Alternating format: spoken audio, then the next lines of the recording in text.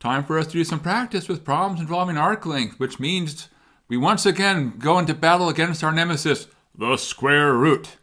Well, oftentimes we'll see that there are ways to deal with the square root as we work through the problems. And of course, we need to work through the problems and we need to do as much as we can. So we encourage you, do as many of the problems as you can by yourself. And if you're following along with the video, make frequent use of the pause button and say, let's see what happens when I try it.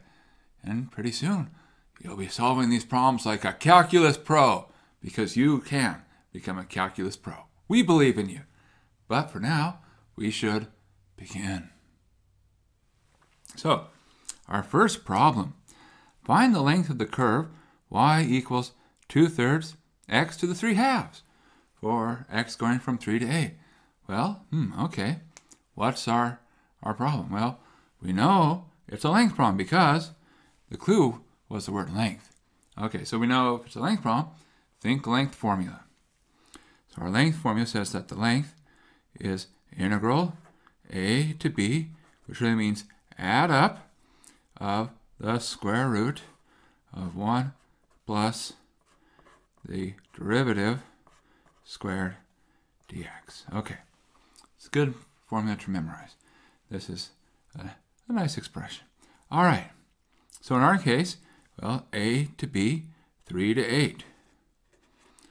So 3 to 8, square root of 1 plus, now we need to take the derivative. Well, in our case here, this is our f of x, 2/3 x to the 3/2. So the f prime of x would be what? Well, the 3/2 comes down, 2/3 times 3/2 is 1, x to the 1/2.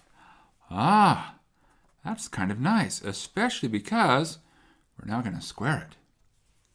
So x to the 1/2 squared. And, well, x to the 1/2 squared becomes simply x. So what we really have, we can write the inside, I'll write it in the opposite order of the way it's written now, as x plus 1 to the 1/2.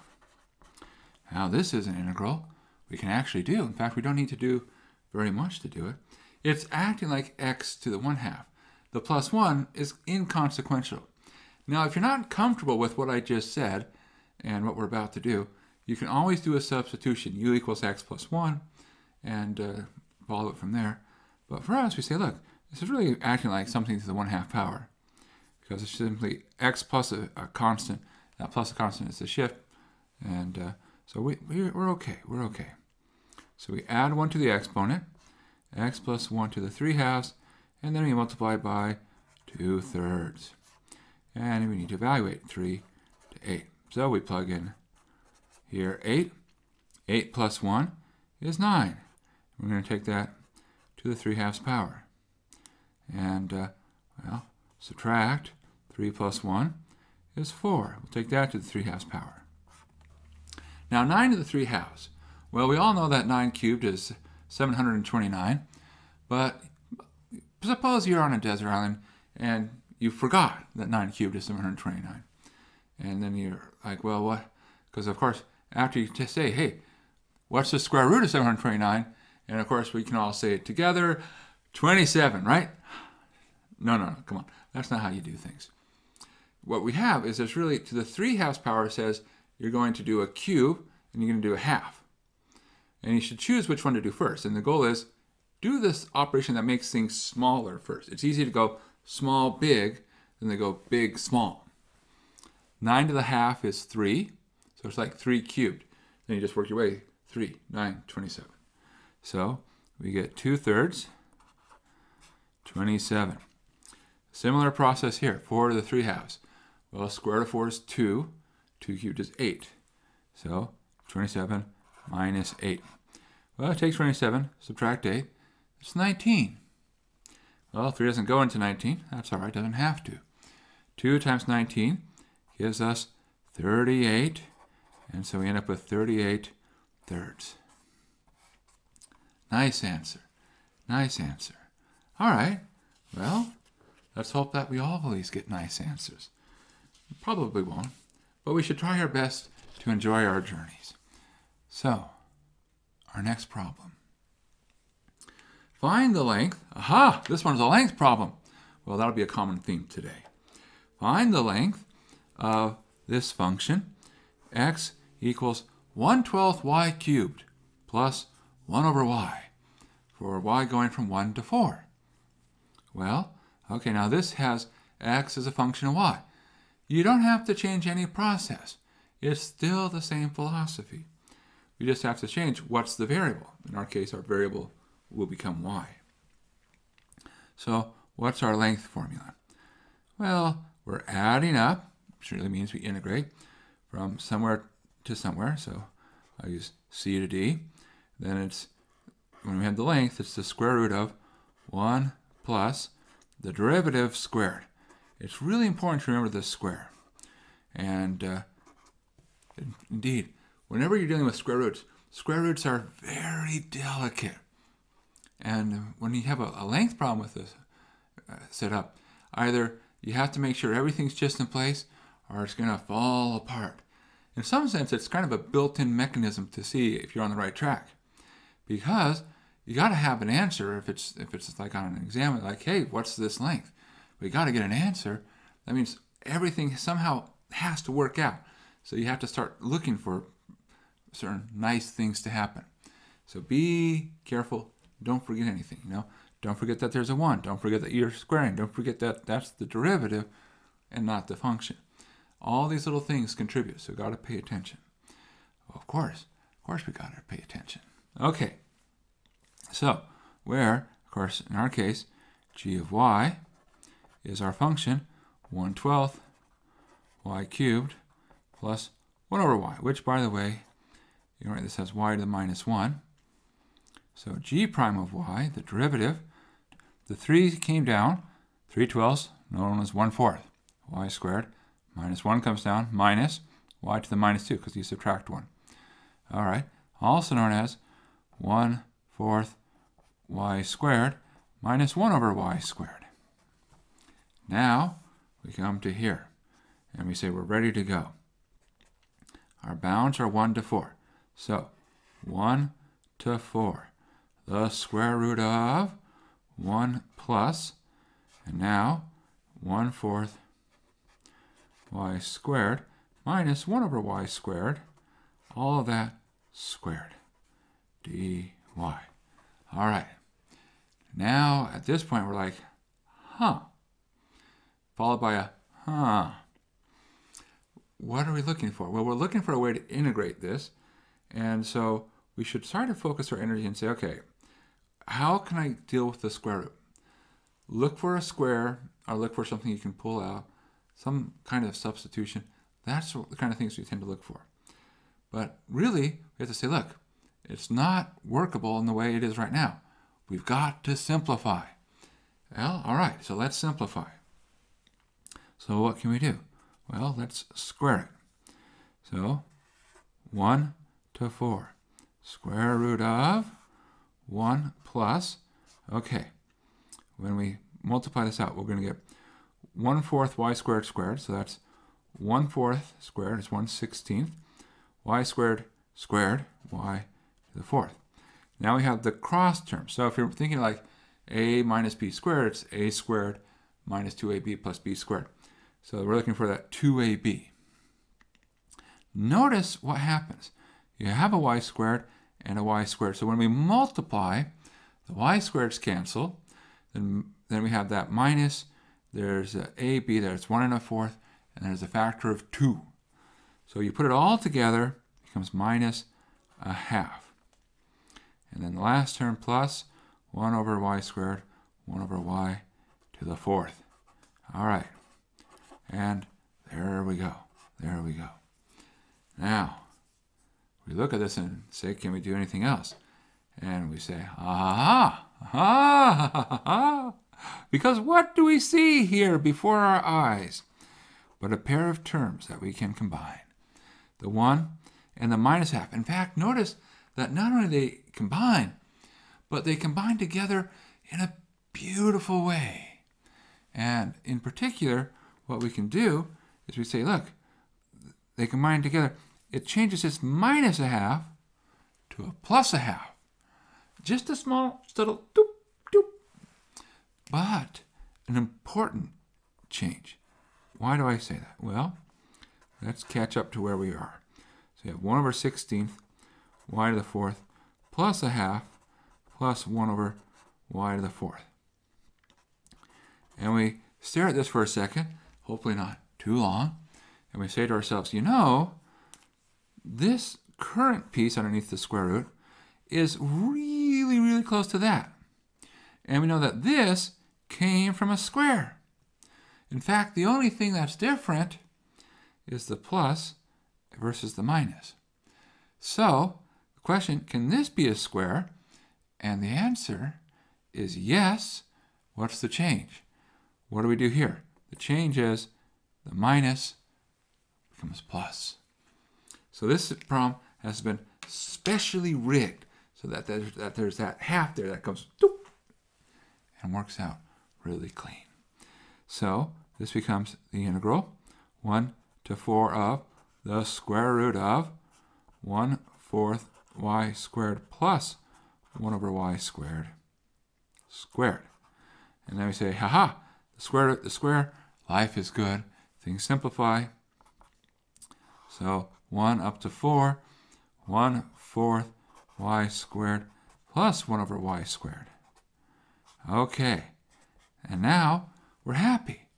These are things we can integrate because essentially it's y's to powers. Of course, this term here, 1 over y squared, the way we would do that is we would say, well, look, let's write it in a more calculus-friendly way.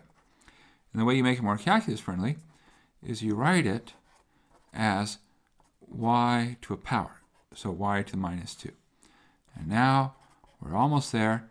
We integrate here, 1/4 y squared, well, that would be add 1 to the exponent, y cubed, divided by 3. So we get 1/12 y cubed. Here, you add 1 to the exponent. Okay, that would be, whoops, that plus should have been a plus. I'm sorry, there we go.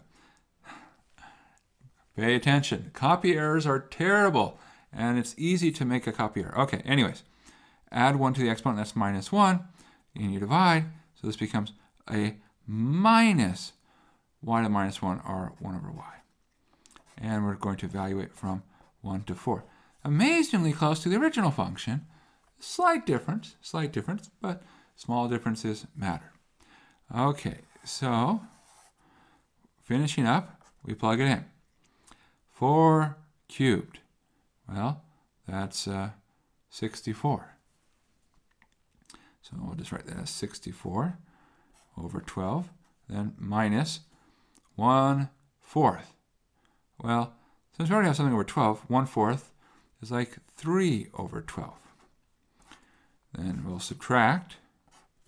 Here, plug in 1. 1/12, well, that's pretty straightforward, and minus 1. Now, since everything's in 12, so let's go ahead and make it a 12/12. So, what do we end up with here? 64 minus 3, 61, minus 1 more, 60, then plus, because there's minus minus, 12 more. That makes 72. And then over 12, so this is 72 twelfths. Oh, well, that's not such a bad number, 72 twelfths, because 12 goes into 72, leaving us with a final answer of 6. And there we go. That wasn't so bad at all. Wow, beautiful, beautiful answer. Almost makes you worry when you get an answer that's too nice, but why should we complain? It's nice to get good answers. All right, well, good. Our next problem. Let R be the region enclosed by f of x equals x squared and g of x equals 4 minus 2x minus x squared. Set up, but do not. Okay, they're like, do not. Well, that probably means that we would have a really hard time to actually do it. But we can set things up to find the perimeter. So when we talk about the perimeter, well, meter is a measure, and peri means sort of the edge. So it's the measuring of the edge. Perimeter, that's what's on the length of the edge of your shape. All right, Now, notice what we don't have. We do not have any bounds. There's no bounds given on this problem. And so that's kind of different. So we're going to have to think about how to deal with that.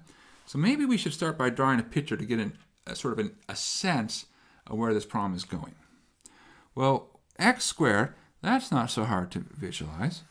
In fact, we see that all the time. It's the classic parabola. Okay, so we have our x squared, and it looks something more or less like that. And then we have this other curve, 4 minus 2x minus x squared. Now it's not entirely clear what this other curve would do. I'm not completely sure, to be honest, but what we know for sure, because we see the minus here, is it's upside down. We know, for instance, it has to cross at, say, 4. Let's just say this is 4. So it's going to be an upside down parabola that has a y-intercept of 4. So it's going to do something. So, all right, we'll say it does something like this. All right, maybe. Well, we'll see. We could be wrong. We'll find out in a second. So what we see is we see these two parabolas. We want the region enclosed by them, which means that we're really after this shape here. Okay, so that's our region. Now, what are we really after? Well, we're after the perimeter.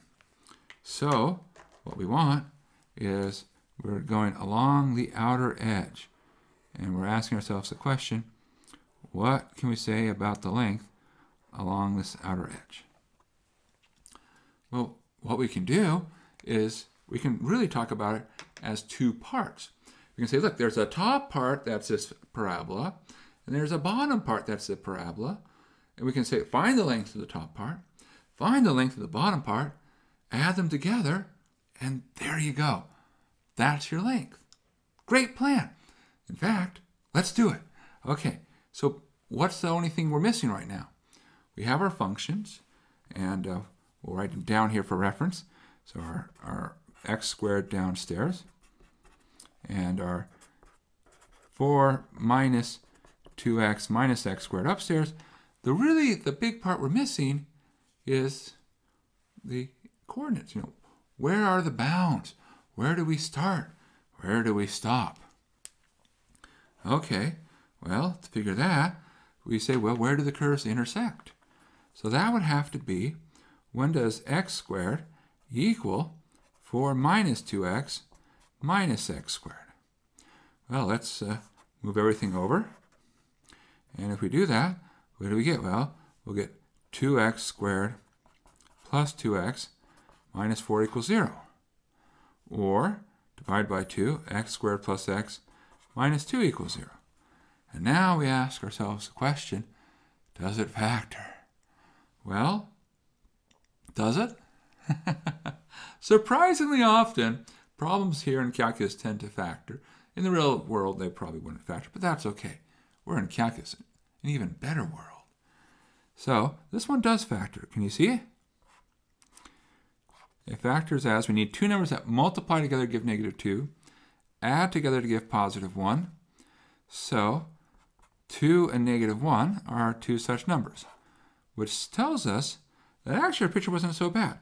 It says one intersection point is at 1, and the other intersection point is at -2, right? Because x minus 1 equals 0, at x equals 1, x plus 2 equals 0, at x equals -2.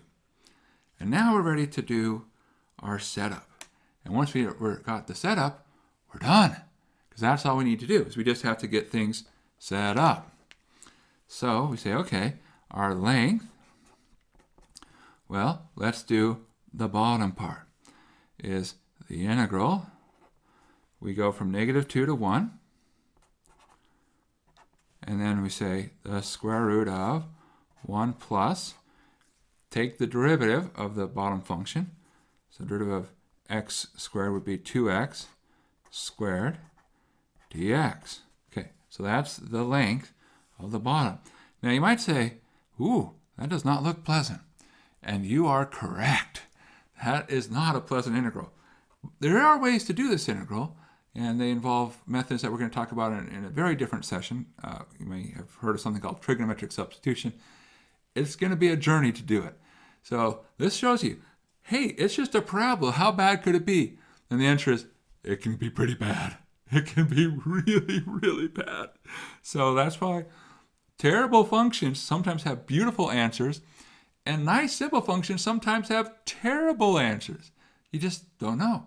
You got to do the work. All right, now that's the bottom part. So let's make a note here. This is the bottom. And then, of course, to finish off, we also need the top part.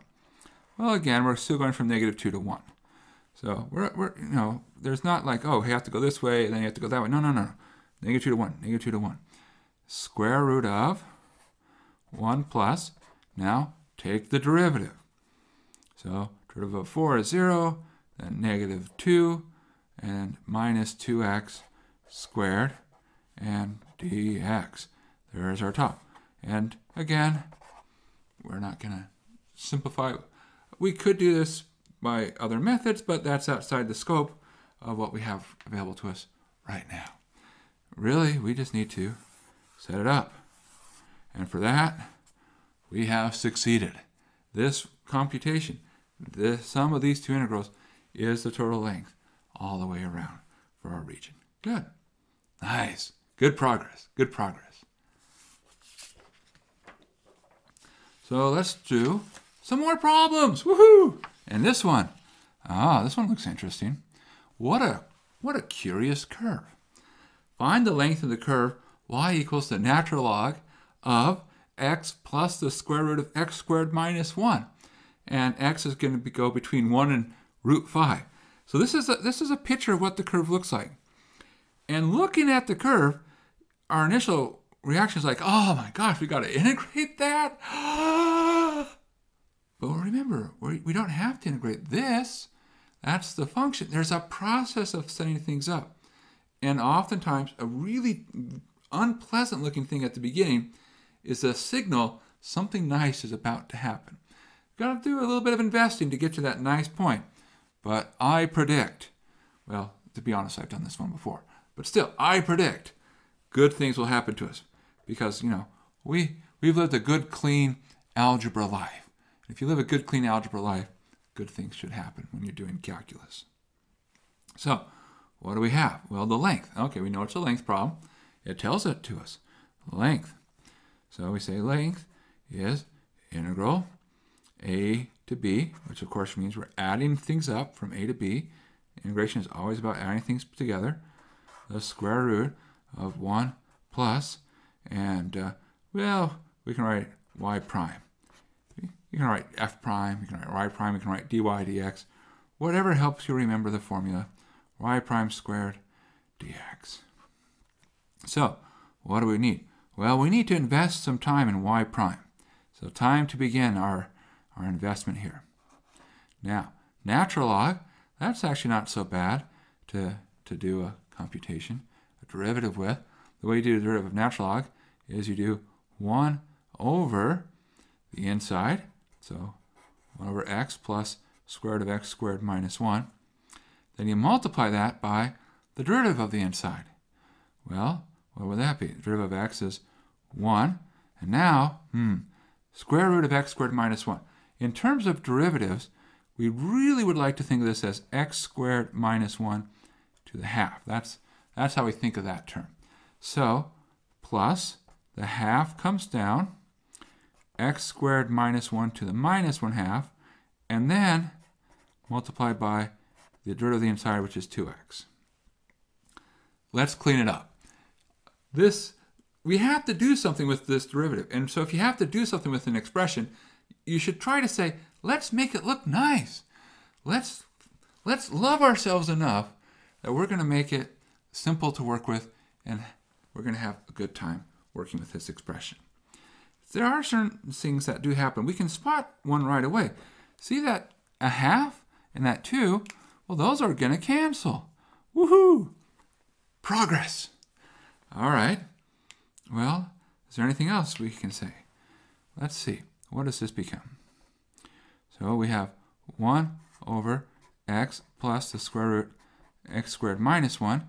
Now here we have 1 plus, there's an x upstairs, and this square root really goes downstairs. So that's what we have there. Now we say, let's go ahead and add these two terms on the inside. So we need to make this 1 a square root of x squared minus 1 over a square root of x squared minus 1. Okay, all right. So still have that thing on the inside. In the front. Okay. Times square root of x squared minus 1 plus x over square root of x squared minus 1. And now we sort of sit there and go, oh, what can we do? What can we do? What can we do? Do you see anything? I think there's something. Look at what we have. Square root of x squared minus 1 plus x. X plus the square root of x squared minus 1. They're actually the same. We just swapped the order that we're adding things. That doesn't change the value. Oh, that's nice. So, after a little bit of wonderful algebra, we see that our derivative is something very pleasant to work with. 1 over the square root of x squared minus 1. And now we feel like, good, progress, great progress. So let's catch up. Here we go. We have the integral 1 to root 5. 1 to root 5 square root of 1 plus the y prime, we have it here, 1 over the square root x squared minus 1 squared. And yeah, got to remember, what's being squared, what's not being squared, keep track. It matters because the algebra is highly dependent on doing things the right way. But now we're like, ooh, there's a square root and we're squaring it. That's nice. That has a clean thing. So this becomes the integral 1 to root 5, the square root of 1 plus 1 over x squared minus 1. All right, good. Now, keep doing your algebra. What comes next? We have two terms being added in the square root. Combine them, add them together. Okay, that's not so bad. So that would be 1 to root 5. It would be the square root of x squared minus 1 over x squared minus 1, and then plus 1 over x squared minus 1. And now we take a look and say, aha, the fun continues. Algebra, you beautiful, beautiful thing. Because the minus 1 and the plus 1 cancel. And we can go even further. The square root of x squared, x. It becomes x. Now you might say, Steve, you've made me so paranoid. Square root of x squared, shouldn't it be absolute value of x? Well, it can be. But you have this little thing that says, where is your x at? If you don't know where x is at, you got to be careful and put absolute value. Look where our x is at. See, we're told x is going from 1 to root 5, which means x is positive. So we are okay just saying x. No need for absolute value here. All right, so we have the integral 1 to square root of 5. And we have x. That's the top. And I'll go ahead and write this other part as x squared minus 1 to the minus a half. So that's not terrible. In fact, reasonably speaking, it's almost doable in that we're going to do it. So the question becomes, okay, but how? Well, we're not going to do anything fancy. Not going to pull out some deep machinery. We say, look, it's not one of our basic functions. It's not something we can automatically integrate. That's what we mean when we say it's not one of our basic functions. There's no really, we've really pushed algebra about as far as we can. This is about as simple as we can get from an algebraic perspective. But of course, we always have substitution. Our good friend substitution. Boy, I'll tell you, we need to go out and buy substitution a drink sometimes because they are just such a great friend. You know, they're always there for us, always ready to listen to us and lend a hand. What's the substitution we should make here? Do you see? Well, look at our inside part, x squared minus 1. The derivative of that is almost x. Well, almost x, why do I say it's almost x? So if u equals x squared minus 1, du is 2x dx. And you're like, too bad there's no 2. We have ways to fix that. If there's no 2 there, we put a 2 there. Aha! Problem solved. But now you're looking at me, no, you've created a problem. Well, but now I just say, look, I just have to fix the 2, and that's easy to fix. So constants are easy to fix. That's why we're to say, look, don't worry about the constants. They're not the problems. When things aren't constants, lots of problems. So now, if you think of it this way, there's other ways to think about it, but this is perfectly fine. 2x dx becomes du. We say, great. So we have, this is the integral. There's a factor of 1/2. 2x dx becomes du. This x squared minus 1 to the minus 1/2. U to the minus 1/2. But we're not done. We've also got to update our bounds. Plug in 1. 1 minus 1. Oh, sorry. I'm plugging in the wrong place. Here. 1 minus 1. 0. Okay, so our bound is 0. Plug in 5. 5 minus 1. What's our bound? Well, it's 4. Now, you might worry a little bit about the fact 0 is kind of bad here because you have this 0 to a negative power. That seems like we shouldn't be doing that. Ooh, that is a great discussion, and we're going to have that discussion another day. But for now, I'll just tell you, we're okay. It's totally cool. We're among friends. We're fine. Now, why is it happening? And the answer is, the reason it's happening is, you see how we have that slope showing up? Well, this happens to be a place where you have a vertical tangent line, so it's like an infinite slope. Just proceed like you didn't notice it, and if you get an answer, then you're fine.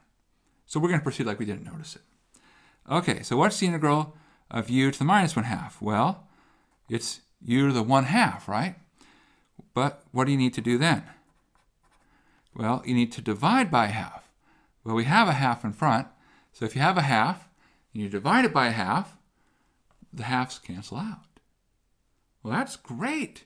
So that says the antiderivative is just u to the 1/2, and now we need to go from 0 up to 4.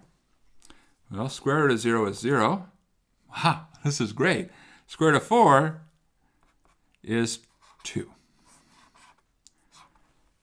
And we're done. That's it. That's it. Wow, what a great answer. When we look at the function originally, we wouldn't think that it would be so clean at the end. And not just that the answer is a nice small number, but that the process is sort of says, okay, be careful.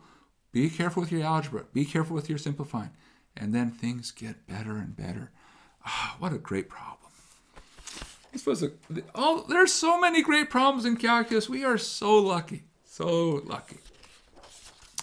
All right, well, we should do more then. Find the length of y equals the square root of 1 minus x squared, where x goes from 0 to a. All right, cool. Well, let's figure this out. Okay, so here we go. So what do we have? Well, we have our formula. We can say our length, we know it's a length, is you add up, or in other words, you integrate from start to finish of the square root of 1 plus your dy dx, which you can write this as, or you can put y prime, you can put f, whatever you like, whatever your notation you like, dx. Okay, good. Now, in our case, we're going to go from 0 to a. So here, our a and our b are 0 and a. It's kind of a little bit weird that a is on the upper bound, but that's okay, no worries. It's just a choice of notation. We can change notation. We can do it. We're pros at this. We're getting good. All right, now what? Well, the square root of 1 plus, okay, let's take this derivative. Now, the way we take the derivative is we say, hey, there's another way to think about this function. This is another way to say 1 minus x squared to the 1/2 power. So when we take the derivative, what happens? The 1/2 comes down. All right, no surprise there. 1 minus x squared to the minus 1/2, because we subtract 1 from the exponent. And then we say throw in the chain rule. Derivative of 1 minus x squared is minus 2x. Now that's our derivative. Don't forget to square everything. And dx. The half and the 2 cancel. Almost like it was meant to be. Well, maybe. What else? Well, when we square, what do we have? We get 0 up to a. Then we get the square root of 1 plus the minus square. The minus goes away because when you square a minus, it's a positive. Okay. The x squared. All right. Now, when you square minus to half power, you get minus 1 power, which means it's downstairs. And so it's 1 minus x squared downstairs. All right. Well, good. If we now put that in, so you get 1 minus x squared plus x squared. Common denominator. Adding fractions together. Good stuff. All right. Now what? Well, the minus x squared plus x squared cancel off. Woohoo! Cool. Now, almost there. Almost there. So we end up with the integral 0 to a of dx over the square root 1 minus x squared. Now, I'll tell you at this step, we're going to do two things. And there's really a third option. Third option, there's something called trig substitution, which we're going to talk about. You've heard trig substitution a couple of times.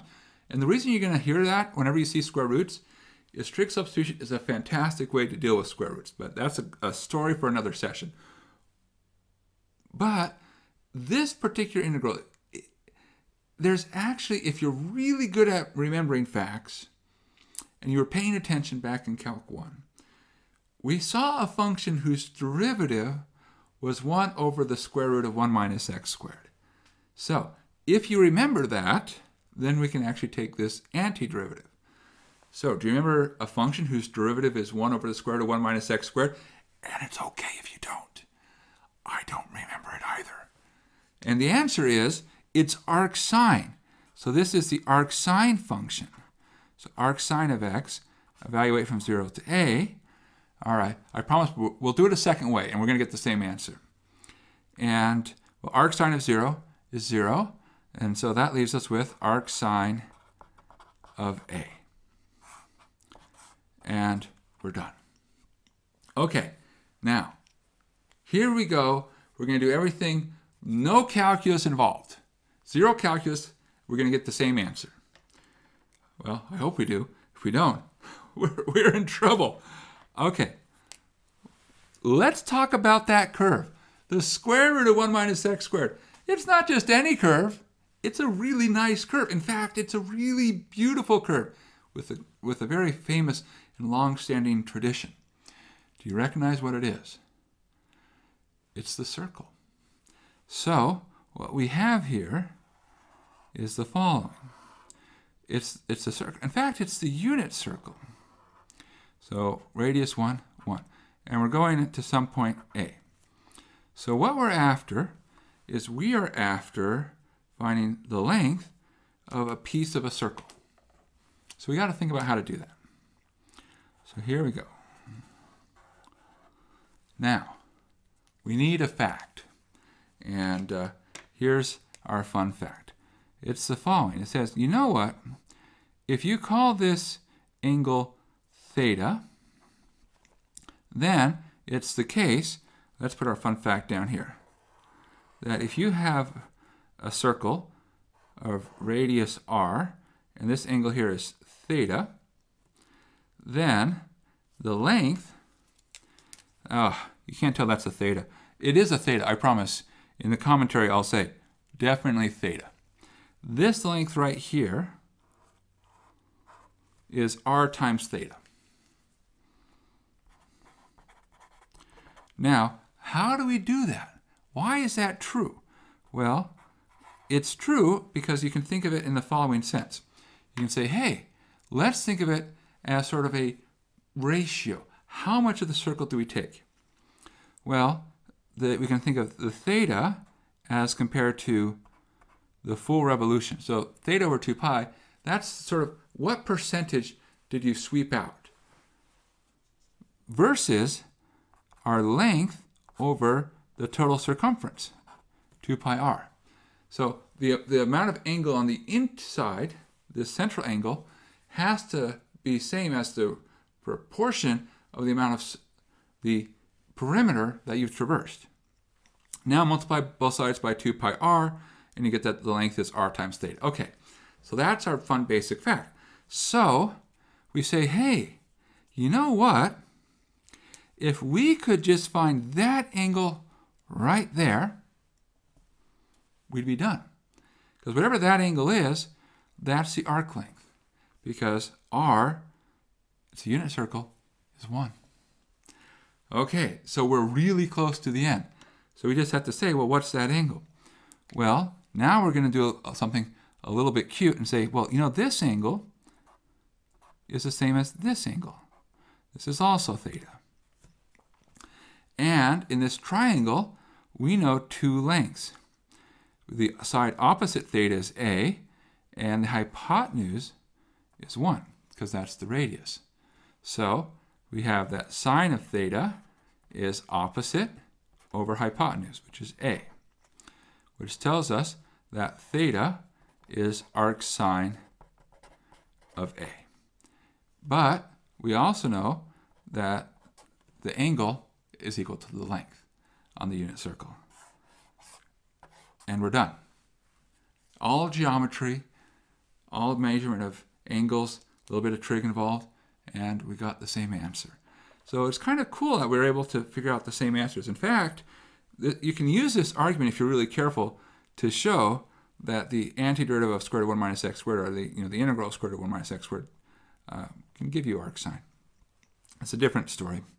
We'll get into it a different day. But there you go. There you go. All right. Well, I think we have enough time to do one more problem, right? Ha-ha. All right. So we'll do a little cool down. Set up an integral to find the length of y equals sine x from 0 to pi. Well, all right. That doesn't sound so bad. So we say our formula, well, length is all about adding up a to b square root of 1 plus your derivative squared. So we're really adding up, and this expression, including the dx, is a small length. So we're adding up lots of small lengths. So in our case, we're going 0 to pi, and the square root of 1 plus, well, got to take the derivative of sine. Derivative of sine is cosine. So 1 plus cosine squared and dx. Okay, now what do we do next? We box it because we're done. See, the problem says set up. Set up. It's not about carrying out the integral. It's about setting up the integral.